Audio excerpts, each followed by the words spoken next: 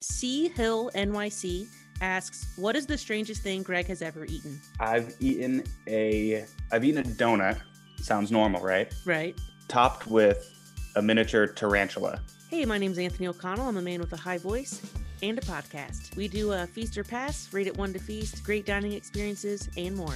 Listener questions: how does Devour Power stay in shape? What's the strangest thing Greg has eaten? How did Greg and Rebecca get into food blogging? Italians leaving mean comments on food content. Unpopular food opinions. Greg doesn't like blue cheese or olives. Is it rude to eat your food before everyone at the table gets their food? Devour Power burger and fried chicken pop-ups, recipe book, and more. What's up, buddy? What's going on? How's it going? Pretty Thanks good. for having me. Yeah, of course. Thank you for doing it. You're one of the food gods out there, so I had to get your opinion on some stuff here. Yeah, right. Thanks, man. I appreciate that. Sea urchin, feast or pass? Sea urchin. So that's uni, right? It is, yeah. And it's fun fact. Did you know that what you're eating is their reproductive organs? No, I didn't. Thank you for ruining all seafood for me, though. When it comes to sea urchin, I'm going to say pass because I've had it a few times. And every single time I thought that was going to be the one moment that I was going to end up liking it because they say it's an acquired taste. But I mean, how many times do you have to try it to make it an acquired taste before it's just, you just think it's awful, before you just give up on it? I'm going to say no to sea urchin. I know my wife really loves it and she's been trying to get, but you know, the less I eat of it, the more she can eat of it. So win-win. Dude, I'm with you, man. I've tried it several times and it's like super salty and tastes like the sea, I guess, but it literally just tastes like what bad fish tastes like. It tastes like the taste of bad. It comes in a spooky little shell. Like you shouldn't eat that spiky, spooky thing. No, it's strange. Yeah. I mean, maybe if they like gave it to you like that, that would be cool. But usually they give it to you like on a as a roll, right? Or like on rice or something like that. Exactly. Maybe if they gave you something to play with and you take it out of it or whatever, that would be kind of fun. How do you feel about other like a salmon roe? Do you like a salmon roe? Oh yeah. I'm pretty much game for all the rest of sushi, and I'm like not a picky eater at all. I'll eat kind of anything. I mean, if you had sea urchin right now for me, I would still eat it. I would make a face, but I would definitely eat it because, you know, food is life. That's a big fact. So now we move 1 to feast. It's like 1 to 5, but we say feast for branding. Okay. Of course. Pancakes, 1 to feast. I would say pancakes. I would give it a 1. I don't like pancakes. I don't really like breakfast food that much, with the exception of like a bacon, egg, and cheese or something like that. Mm-hmm. Both Rebecca and myself don't really like mushy bread. We're like, you know, you give us like French toast, pancakes, something like that. It just kind of ends up like mush. And I'm like, all right, I don't know. I need some meat. I'm definitely more of a meat eater than a bread eater. Now I agree. Now that's why I'm more of a waffle guy. Like for me, a pancake's probably like a 2. Nice. Yeah. I would say waffle over any pancakes or like French toast or something like that. Absolutely. I've never, ever been blown away by a pancake, but I have had some like Belgian waffles, for example, that were like truly mind blowing. Ooh, nice. Good to know. You live a good life. You know, I do what I can. How about Chipotle, 1 to feast? Chipotle, I'm going to go feast for sure. Nice. Supposedly there's like a bunch of menu hacks at Chipotle too, which I love. I love that like a giant restaurant corporation can have weird menu hacks that like everybody knows about, you know? You go and you ask for a quesarito apparently, and they wrap cheese around the burrito. That's amazing. Big win. You kidding me? It's the fact that that's like hidden and you can actually, I don't know. I just really like the style of Chipotle. I feel like you can have a really unhealthy meal and you can have a really healthy meal. You know, you can like stub the carbs. You could just get like veggies, and then you can get like chicken. You know, it's relatively healthy, which is good. So it's kind of like favors all of the diets out there, with the exception of vegetarians, probably. Oh no, there's probably veggies there. Yeah. Right. So speaking of diets, I asked my followers to give me some Devour Power questions, and I would say probably half of them were ask them how Rebecca and Greg stay in such good shape. And I know that you talked about it before, but could you please just I feel like we have talked about this before, you and I. Yeah. You know? So let my listeners know, how do Greg and Rebecca stay so fit? Okay. Well, it's a plethora of things. We are constantly moving around. I mean, we live in New York City. We're always like walking around or like running to the next spot, where we try to work out every single day. So we'll like either go on a run separately. We don't really work out together because we do everything else together. Right. We'll like go on a run. I like to skateboard or longboard. I like to bike. We'll go to the gym. We'll lift some weights, stuff like that. When it comes to this kind of food that we're eating and you see all over Devour Power, Sometimes we eat it all, but I would say a lot of the time we're just taking a few bites. We'll take it home. We'll eat the rest later. We try not to eat too much in one sitting. So we'll kind of eat everything in moderation, or we like share it with friends. So all the stuff that you see, we're not just eating all of it. Unfortunately, some of it sometimes the food goes to waste, but we try our best not to, waste any food. And then when we're eating at home, for the most part, we just eat really healthy, lean meats, veggies, fruit, whole grains, trying to never overeat and trying not to eat too much before bed, limited amount of sugar. Like we don't have a sweet tooth. That's a big thing too. We don't really, every now and then we'll have like a donut, but that's like once a week, if not once a month. Luckily, the food that we actually like is the food that gets a lot of recognition and engagement on our social media pages. So we don't have to stray too far from that, Yeah. It's like we can eat fried chicken and burgers and tacos and stuff like that. And we actually really like it. And, if you eat that kind of food in moderation, it's not really that bad, along with a balanced diet and exercise and everything. You know what I think you could do? I think you're the king of engagement. Like you're really good at, you and Rebecca both are very good at making good quality, engaging content. Well, I think oh yeah, of course. I think it would be fun to see you folks. And I know it's off brand for the main Devour Power page, but have you ever considered doing like a Devour Power Health and you try to make like oatmeal look snazzy? Like I think you could pull it off. This is me making oatmeal, just like, okay, I pour it in, overhead shot, beautiful pan, overhead shot, pour the oatmeal, Slow motion. Pour water, slow-mo water shot. Some of the water spills out, but I just like clean it up with a towel, put it in the microwave, 2 minutes, bring it out. No, it's not over yet. Okay. And then you open up the drawer. We don't have like a spice rack. It's just like a drawer, and all the like spices like fall out every single time I open the drawer. And then I grab some cinnamon and I just top it on there.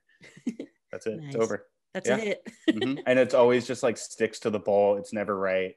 It's like it's so hot and then just gross. Yeah. How do you like your oatmeal? Would you rather have it more lumpy or more liquidy? I don't know. I hate oatmeal, but I eat it. I eat it just for like energy. Like it's not food to me. It's just it gets me like walking. It's like the gruel on the Matrix. Yeah, exactly. I feel like I'm a cafeteria every time. C Hill NYC asks, what is the strangest thing Greg has ever eaten? I've eaten a donut. Sounds normal, right? Right. Topped with a miniature tarantula. What? So here's the thing. This crazy chef that I know used to have a place called Sugar and Water in Astoria. His name's Francis. He's a master chef. He's the man. He was like, hey, I'm working on like a tarantula donut for Halloween. If you want to like come swing by and like check it out. And I was like, yeah, that sounds good. I was just thinking the donut was going to be in the shape of a tarantula, right? And it was going to be that like, who would ever think that there was going to be a real tarantula on the donut? Not me. Because he's like, I just thought, because you think donuts, you think like crazy like shapes and stuff like that. And he just handed it to me, and I still was just like, it looks a lot like a tarantula, like it looks a lot like a spider. But I was like, maybe he's just really good at what he does, and he just knows how to make that donut, tiny, disgusting donut look like. And then I ate it, and I absolutely hated it. Like like you can imagine, it was crunchy, it was salty, it was like, it tasted like dirt.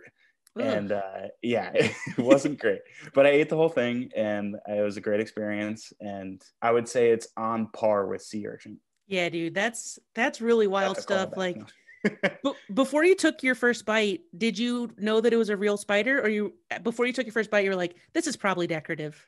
No, he told me like right before. He was just like, I don't know if you're understanding what this is right now, because you seem like you're really like, nothing's wrong with you. And I'm like, oh, Jesus Christ, that's wild, man. There it is. Trying to think of anything else. I've had ants before, worms and stuff like that. Like with mezcal, they give you like the little ants and like the worms to eat. Because I love mezcal. So would you try anything, you think, like literally anything that's edible and not poisonous? Do you think you'd try it once? Yeah, absolutely. That's cool. I mean, like I live my life like one of my favorite role models, Anthony Bourdain. I mean, R.I.P. But he was like, live your life's like a roller coaster, man. Just like literally enjoy it. You know what I mean? When it comes to food, it's just a beautiful thing to be in the world of food. There's so many different cultures. There's just so much to learn all the time. And it's like, it's just amazing to be a part of this. Absolutely. And that actually segues nicely into the next and final question.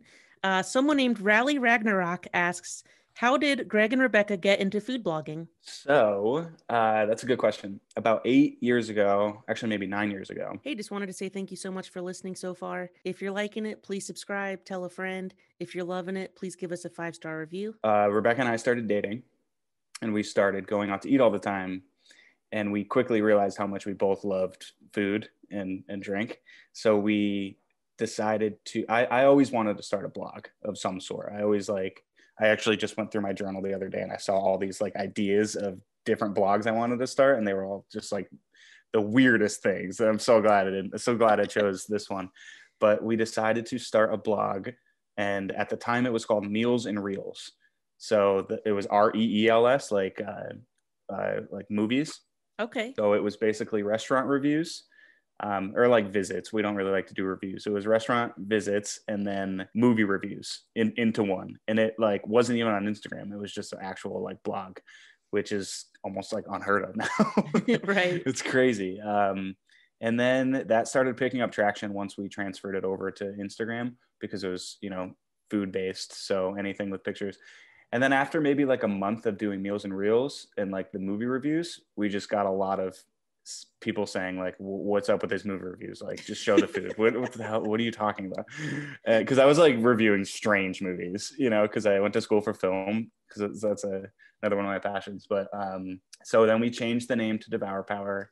We started a whole media marketing company. We work with restaurants. We like to create content for ourselves, etc. We both quit our jobs about 4 years ago now. And yeah, it's great. Dude, Devour Power is such an amazing name. Like, it's just, thanks. Yeah, like it kind of rhymes a little bit. I still remember the day. Yeah, I know. Somebody commented.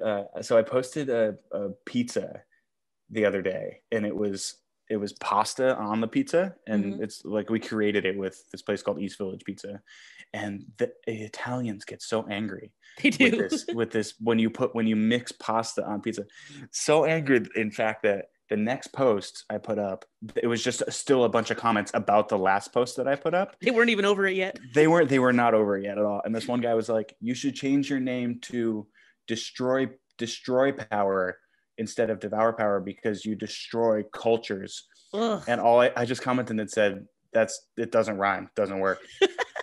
Dude, man. But other than that, it would I would change it for sure. It just doesn't rhyme, man. Yeah, sorry, man. I'm totally on board with it. Like, I just. But yeah, if you can think of anything else, I'll definitely change the name just for you.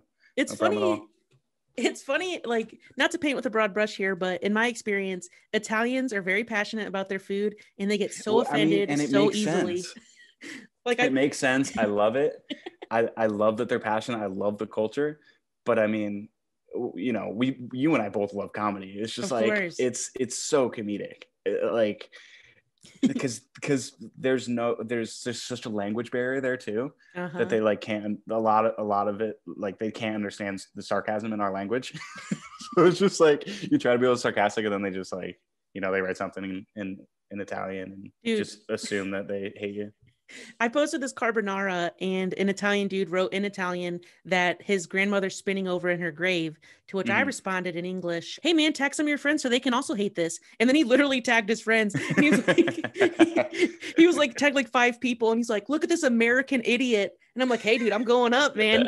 Free clout. Thank you so much. That's another thing, man. All the hate brings more followers and it brings more engagement and everything. It's crazy.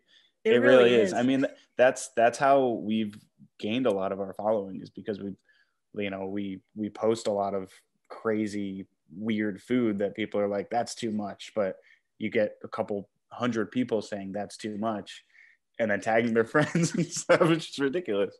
It is. What would you say is the most polarizing dish you've ever posted? Because I have an idea. My guess is it's probably your cotton candy bean burrito was probably pretty polarizing. Yeah, or that maybe was one 100% of the East Village. Okay, cool. No, that was 100% it. It was it was this place in Las Vegas called forget the name now. No, Creamberry, Las Vegas, and they make a whole cotton candy into a burrito, and then they stuff it with like a bunch of candy and a bunch of like weird, crazy stuff.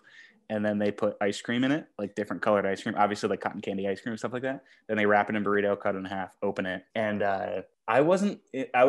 we just went there because we were intrigued about what it would look like. And I mean, I had a bite of it and I was like, this is the strangest thing I've ever taken a bite out of. Like, but I would eat that over the tarantula and the sea urchin. That makes sense. You know what? Tough but fair. Yeah. So do you have any unpopular food opinions? Like, for example, myself, I don't really like sour cream. I like a flavored sour cream, but just straight up sour cream, big pass for me. Do you have any unpopular food opinions? Like Guy Fieri doesn't like eggs, that kind of. Exactly. Or like, I have just a friend, the strangest thing to me. I have a friend who claims that he doesn't like pizza, and I'm like, you're just trying to be cool. There's no way that's pizza. true. He just wrote off all pizza. Yeah, I'm like, you don't like thick crust, thin crust, deep dish, different toppings, flatbreads, nothing. He's like, no. That's wild. I think he just wants to be cool and like that's like a little hipster. I don't like olives and I hate blue cheese. Blue cheese, I think that's definitely. I'm actually shocked by that because you and Rebecca love chicken wings so much. To hear you say you don't like blue cheese, I'm shocked. Rebecca loves blue cheese. Are you a ranch guy or dips? I'm a ranch guy. Okay. I mean, like if the blue cheese isn't too chunky, I'm all in. Well, not all in. I'm like half 1 foot in. When it comes to the really chunky blue cheese that kind of tastes like how feet smell, I'm not in. Fair enough. Doesn't it? Can you understand that concept? Because people can't understand. It tastes to me, blue cheese tastes like how feet smell. Well, I had a French cheese that smelled like feet but tasted amazing. I forget the name of it, but it was like a real drippy, gooey. It literally smelled like laundry. You're just kinky, man. Yeah, dude, I'm a freak nasty. So let me ask you this. You eat out a lot. And I was talking with my buddy about this the other day. Is it rude to eat your food before everyone gets their food?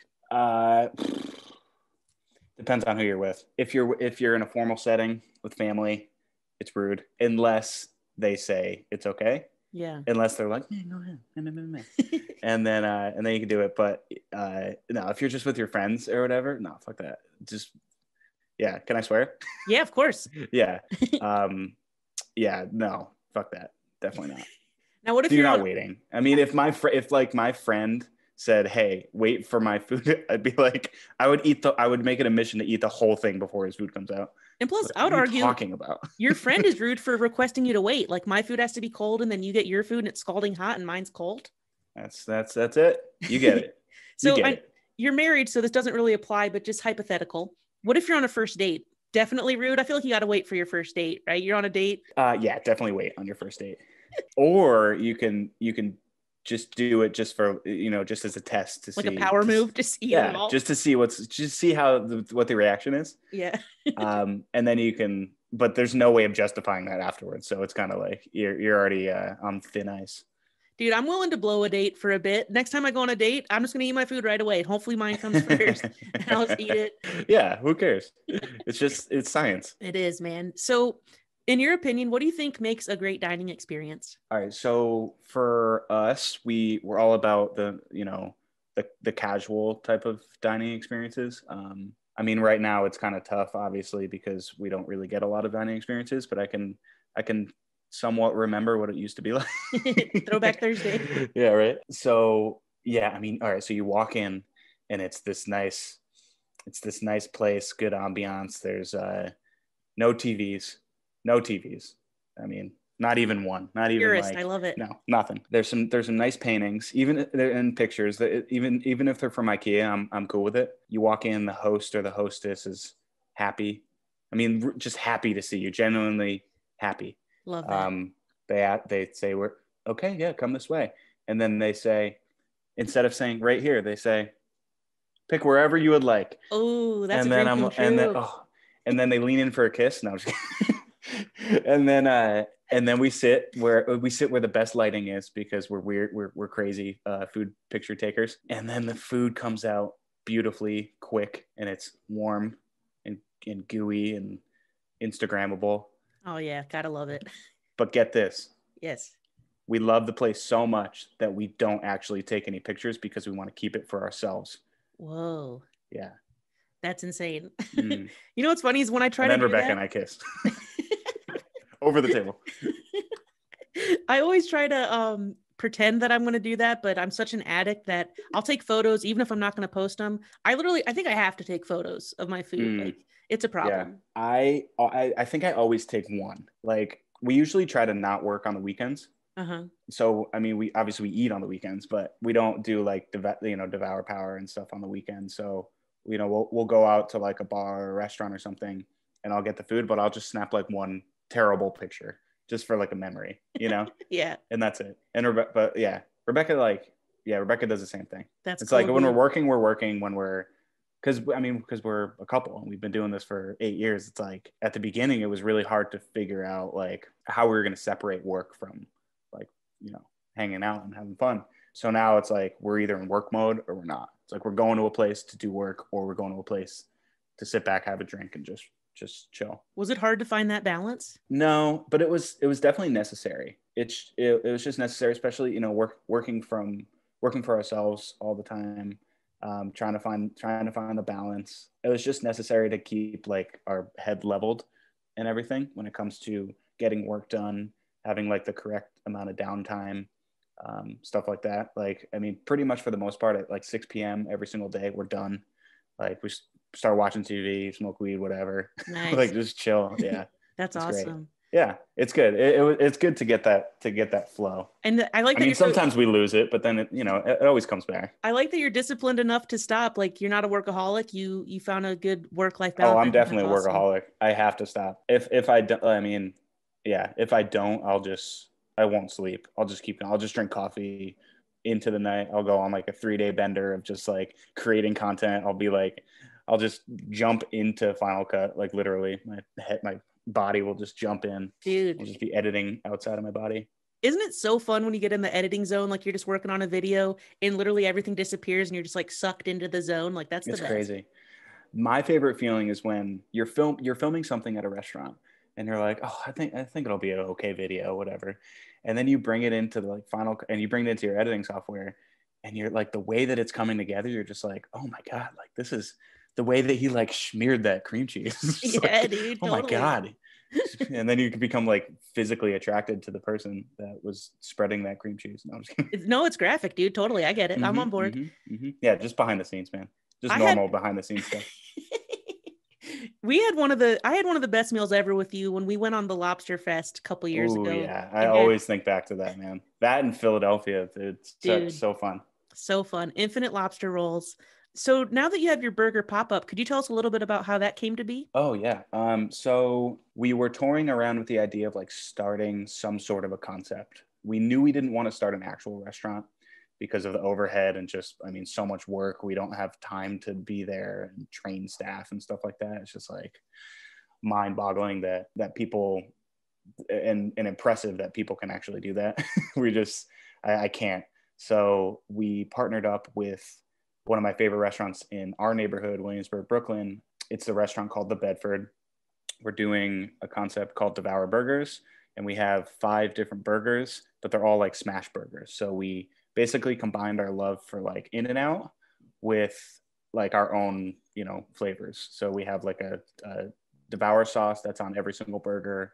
One of the burgers has like guac and chips and pickled peppers on there. Yeah, I'm getting hungry just thinking about it. It's good. It's a lot of fun. It's available like indefinitely there. We actually started a Devour fried chicken as well. Whoa. at another place called Ornella's in Astoria, Queens. Again, there's 5 different fried chicken sandwiches. One like classic one, and then 4 other like kind of crazy ones. It's doing really well. People seem to really like it. There's a lot of taste testing involved, so I didn't think otherwise. We're also talking about doing a Devour mac and cheese pretty soon, and hopefully like Devour sandwiches. Yeah, it's just fun. Like when I quit my job, I was just really looking forward to like just being as creative as possible when it comes to creating content, when it comes to the business, when it comes to how we make money. We don't want to just be like complete sellouts and be like, yeah, go visit Burger King every single day. I mean, we would.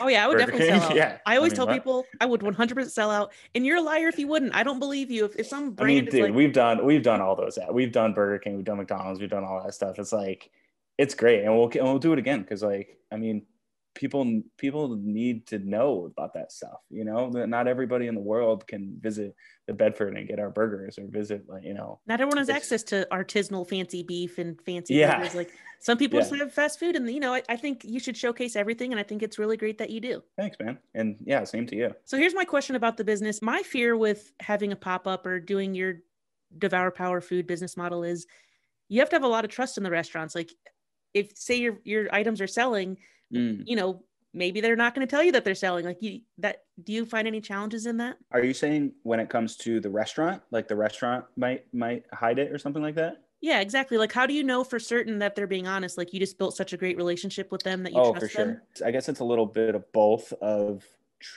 definitely having trust in them and being friends for a while, and two, having access to their books, to their records. Okay, cool. So I mean, So I I guess they guess can't like hide we the don't really, books. but honestly, we don't even check it. If we had any sort of, you know, theory that something was off, then we might check it. But I don't know. We're also not really totally doing it for the money. So, you know, just I have a lot of trust in people, so I just hope to God that they wouldn't do anything like that. But if it happens, it happens. You know, you move on from it. It's not like we can't just take the concept to another restaurant if they would ever do that. But I definitely don't see them doing that whatsoever. That's cool. Yeah. We, you know, when you like meet some restaurant owners and you're just like, man, I would love to do some business with you. Like, yeah, totally. You're passionate, you know, you love food, you love what we do, you know, it's mutually beneficial. That's what I found in both of these places that we're doing our pop-ups. Have you talked about this or thought about maybe having your own standalone place? I know it's a crazy time in our life right now, but Yeah. would you have a brick and mortar location, like a Devour Power? Like, cause I could picture like almost like a Devour No. Power food court where you have like four ideas in one space. Oh man. Yeah. That would be sick. Like a timeout market kind of thing. Exactly. That would be awesome. I just think logistically it's just not in our cards. I mean, maybe someday, you know, I'll never say no to, you know, maybe in the future, but I'm just thinking of like, I mean, maybe if I was on Mr. Beast's level, like, you know, he has like the whole burger restaurant. Yeah. But I mean, he's doing it very smart, right? Because he has one permanent location and the rest of them are just ghost kitchens. I'm pretty sure. I haven't looked too much into it, but that's very smart to do. Very, very smart. I would be down for not franchising, but just expanding Devour Burgers to be included in more restaurants and stuff. But I don't know. We're fine. You know what I mean? It's like, yeah. It's really not all about the money to us at all. We're just so happy to be able to do what we do, to provide, to just give all these food recommendations to our followers that actually like are interested in what we're doing. And I don't know. It's just nice. It's a breath of fresh air from, you know, working for somebody else and all that stuff. Dude, it's incredible. So tell us about, you have a book coming out. Is this recipes or recommendations or both? What kind of book you coming out with? Well, I guess it's a recipe book for sure, but I guess it would be recommendations as well, because all of the recipes are recipes from our favorite locations in New York City, like proper. So any of the 5 boroughs, but all of these places we like highly recommend their entire menu, you know, not only just this one item. A lot of the places like made one item just for this book, which is awesome. Yeah. Every single restaurant that we had in this book was so excited to be a part of it. I think that everyone is going to love it, you know, when they buy it. I think that the recipes aren't too daunting by any means. I think all of them are devour worthy. I mean, you can get Fedorov's cheesesteak on there that I know you've had. Oh yeah, dude, that's a phenomenal It's so sandwich. good, dude. Yeah, you and me are cheesesteak guys. Heck yeah. So was it hard to write a book? Like, was it just you and Rebecca? Did you hire a ghostwriter as well? Like, how was that process? We have an editor, Douglas Tratner. We had an amazing, the book is through Page Street Publishing. We have an editor, Douglas Tratner, and we have a photographer, Ken, that I mean, the team was just amazing. When it came to writing the book, I honestly am not the best writer. My brain's too scattered for that. Rebecca is phenomenal. She can like sit down and just like, you know, do it all. With the help of the editor, it came together just perfectly. We're so excited about how it came out. We don't actually have a physical copy yet, which is annoying, but we'll get it in April. We're beyond thrilled. it's weird because it takes so long for this publishing. We had no idea how long it would take for the publishing, but yeah, it takes like 6 months to get everything together. We've been working on it for like over a year now. Congrats, man. That's so It's crazy. incredible. Thanks. I Who would have appreciate it. thought, Meals and Reels would evolve to not only an account with 1 million followers, that's incredible in and of itself, but then you guys escalated it and elevated it to, bam, we got pop-ups, bam, we got a book. Like, that is so aggressively Devour worthy. I think that's so Thanks, dope. man. Thanks. Appreciate it. super Yeah. cool. I mean, Rebecca and I definitely talk about this all the time. We reflect constantly. We're always just like, do you remember that first restaurant that we went to, that Thai restaurant, when we decided we wanted to start Meals and Reels? It's like, it's just absolutely crazy. It's a lot of hard work, just constantly. I mean, all I do is work at this. All I do when I talk to other people, for the most part, is talk about this. People probably hate it, but a lot of times I literally just went to the bank the other day, and the guy was like, "Oh, what do you do for work?" And, the classic bank teller line. Yeah. And I said what it was, and then I just kept going on, and literally I was just like, why haven't you stopped me yet? And he was like, I'm so interested. Like, I want to quit this job. I want to do something along the lines of like a blog or something. He's like, I've never talked to anybody that actually did it. And he's like, you seem so passionate, blah, blah, blah. And I'm like, thanks, man. I think I'm just hungry. Yeah. Dude, I think that's a big reason why you and I hit it off, because I remember when you invited me to your guys' party, your 500K party. First of all, I was like, that's so random. This is so cool. But then yeah, that's awesome. You and I, we share the passion for food, which I think a lot of people love food, but you and I, I feel like we both love content and content creation and talking about it. So I think that's why we hit it off so much. Yeah. Yeah, we love it. I think maybe we should, maybe instead of love, we say we're obsessed with it. Obsessed? I'm obsessed with it.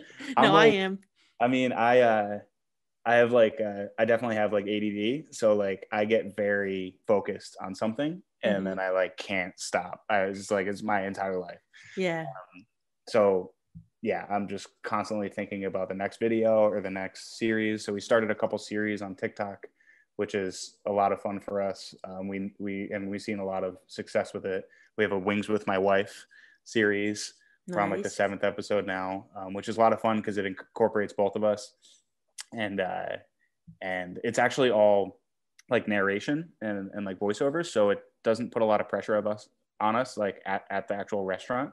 We just eat the food and be like, yeah. That's really smart. Yeah, it's great. And then I have another one called The Secret Menu Show, which I love this show. And it's just basically kind of like we were talking about with Chipotle, just menu hacks at different places. Nice. But it's awesome. I love creating content. Would you do long form a YouTube content? I think either one of those shows could be YouTube content. Yeah. So we had Wings with My Wife as a YouTube show, and when it was fairly successful. I think that my attention span is just too small, and all of ours is too small, as of right now in the world. We plan on posting more on YouTube. We have 10,000 subscribers or something like that. Nothing crazy or anything. But I don't know. I mean, TikTok is just blowing up the world.